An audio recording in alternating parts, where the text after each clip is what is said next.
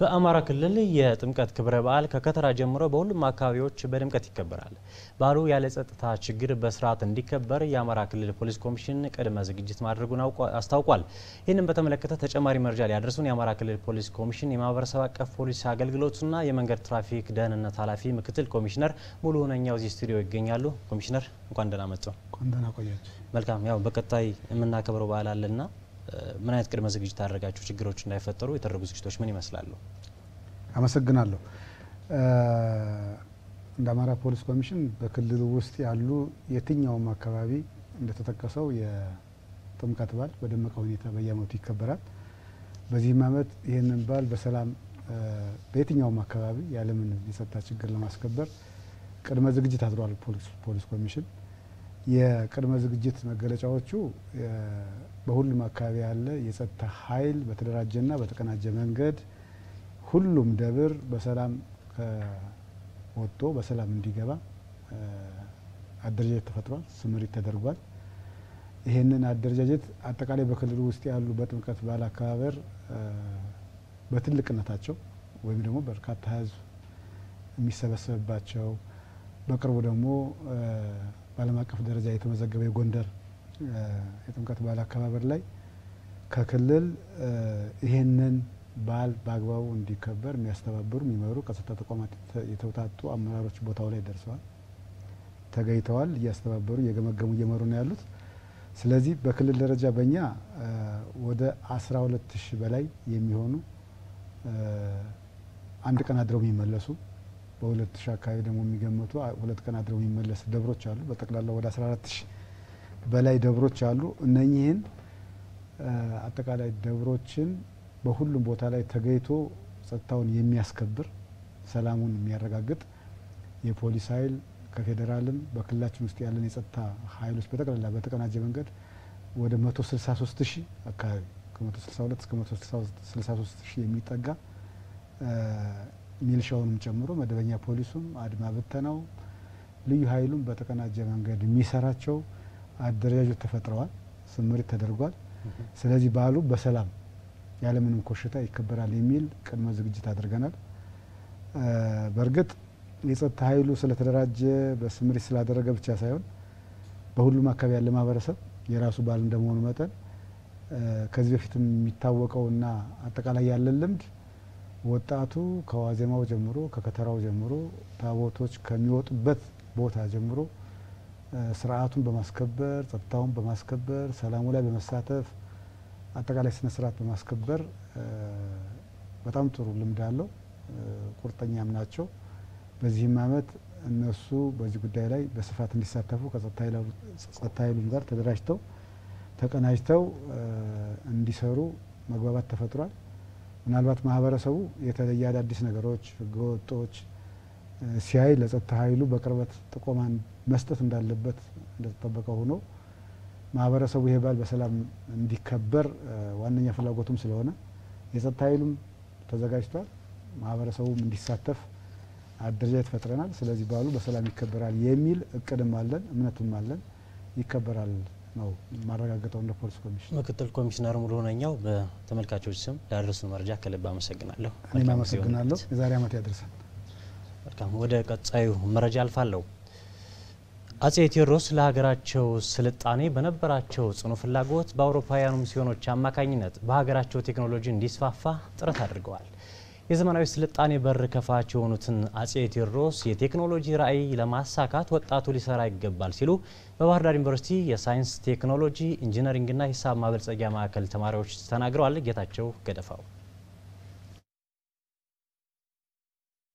እንደሚታወቀው አጼ ቴዎድሮስ ለኢትዮጵያ ስልጣኔ በርከፋች ናቸው ተብሎ ይታሰባል። የተለያዩ መሳሪያዎችን ከውጭችን እንዲሰሩ በማድረጓል ያም የሚታወቀው እንደሚገኘው ሴፋስቶፖል እሱን መጥቀስ እንችላለን።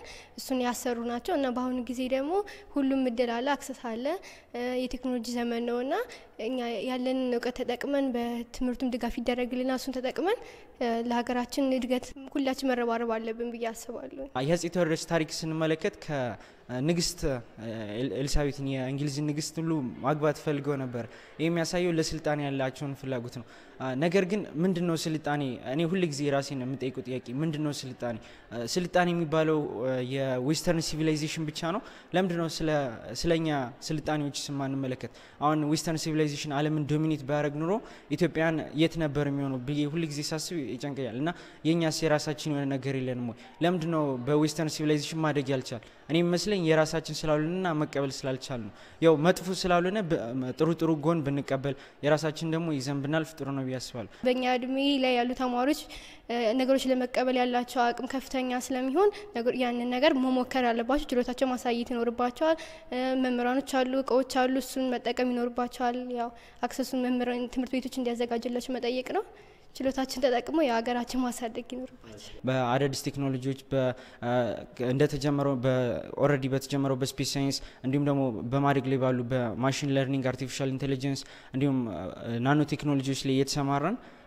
አገራችን መለወጥ ብንችል ጥሩ ይመስላል ብዙ ነገሮች ለሀገሪቱ አስተዋውቀዋል ሞደርናይዜሽን ወይም ደግሞ ዘመናዊነትም ራሱ አስተዋውቀዋል ማለት ነው ይሄንን በእነዚህ አማካኝነት ስለዚህ አሁን ያሁኑ ትውልድ ምናልባት ዛሬ በሳቸው ልደት ይሄን ነገር አስቦ ባንድነት መንፈስ ብንሰራ የሳቸውን ሐሳብ ብናስቀጥል የተሻለ እንደሚሆን አስባለሁ ምክንያቱም አሁን ስፔሻሊ የዚህን የመድፉን ነገር ብናስብ ከዛሬ 200 ምናምን አመት በፊት ያን የመሰለ መድፍ መስራት ተችሏል አሁን በርግጥ አሉ መድፎች እንትን በአውቶማቲክ ምናምን የሚሰሩ ማለት ነው የተሻሉ ግን ከዛኛው አንፃር ከዛሬ 200 አመት በፊት ያ ከተሰራ አሁን ደግሞ የተሻለ መሰራት እንደሚችል ማሰብ አለብን ማለት ሁሉም በተሰማራበት ዘርፍ ትልቅ ስራ የተሻለውን ያል ቢያርግ ትልቅ ለውጥና መጣልን ቢያስባሉ ምክንያቱም እያንዳንዱ ስራ ተደጋጋፊ ነው አንዱ ባይኖር ሌላኛው አይኖርም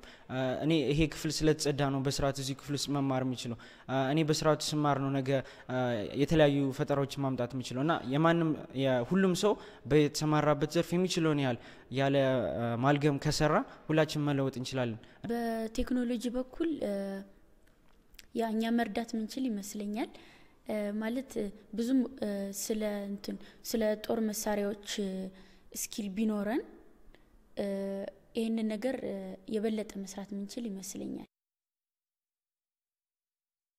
ወጣቱ ትውልድ የሀገርን አንድነት ለማስጠበቅ ካለፉት ነገስታት ትክክለኛ ታሪካቸውን ማወቅ እንደሚገባው የባህር ዳር ከተማ ወጣቶች ተናገሩ ያጼ ቴዎድሮስን ሀገራዊ ራዕይ እውን ማድረግ የሚገባል ሲሉ ወጣቶቹ ገልጸዋል ካሳው መንጌ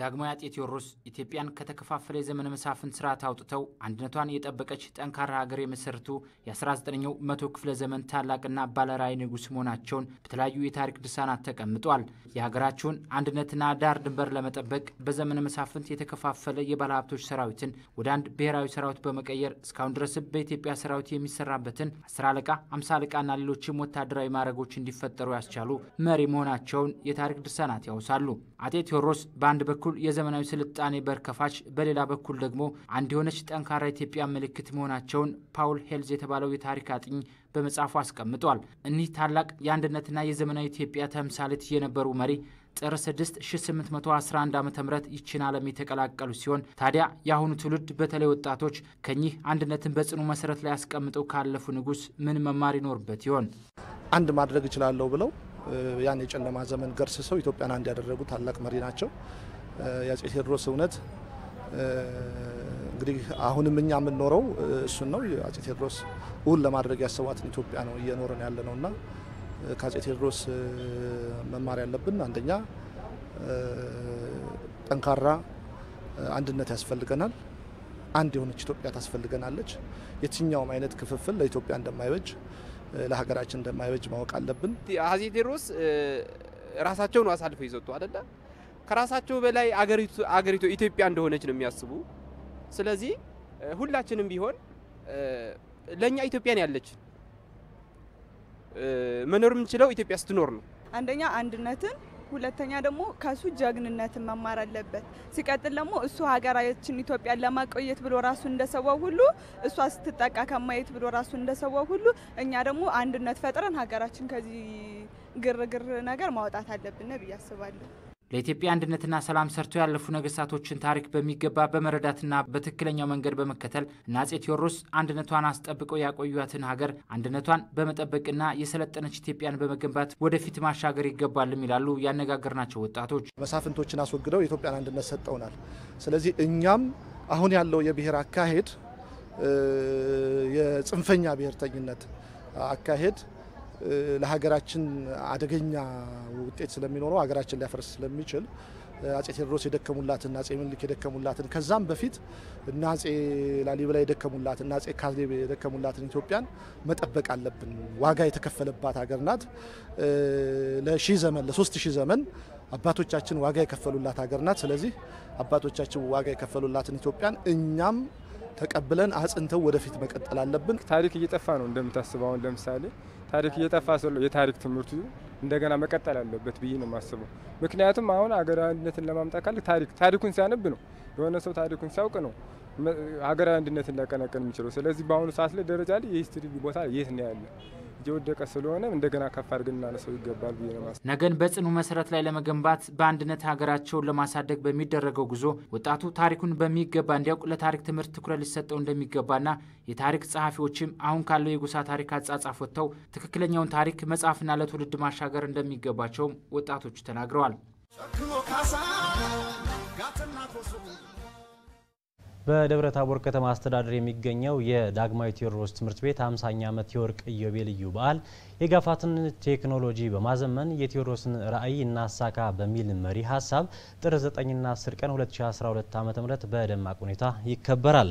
የበዓሉ አዘጋጅ አብይ ኮሚቴ ሰብሳቢ አቶ በፍርዱ ወጨፎ ትምህርት ቤቱ በ50 ዓመት ቆይታው በርካታ ምሁራንና ወጣቶችን ያፈራ በመሆኑ ለትምህርት ቤቱ ዘላቂ እድገት እንዲመክሩበት ታስቦ የተዘጋጀ መሆኑን ገልጸዋል። አቶ በፍርዱ በዓሉን ከማክበር በተጨማሪ እያንዳንዳቸው 90 ተማሪዎችን በአንድ ጊዜ የሚያስተናግዱ 6 የሳይንስ ቤተ ሙከራ፣ 2 የኢንፎርሜሽን ቴክኖሎጂ ክፍሎችንና አንድ ዘመናዊ የህዝብ መሰብሰቢያ አዳራሽ በ15 ሚሊዮን ብር ወጪ ለማስገንባት ፕላኑ ተጠናቆ ለአገልግሎት ጽፈት ቤት መቅረቡንም ጠቁመዋል።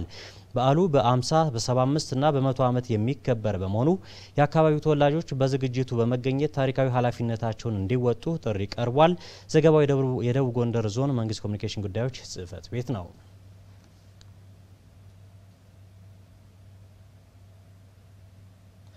የተከበራችሁ ተመልካቾቻችን ለሰዓቱ የተዘጋጁ ዜናዎች እነዚህ ነበሩ። ዜናዎችን ታግስ መንገሻ ወደ እናንተ አደረስኩ። አብራችሁን ስለነበራችሁ ከልብ እናመሰግናለን። መልካም ጊዜ።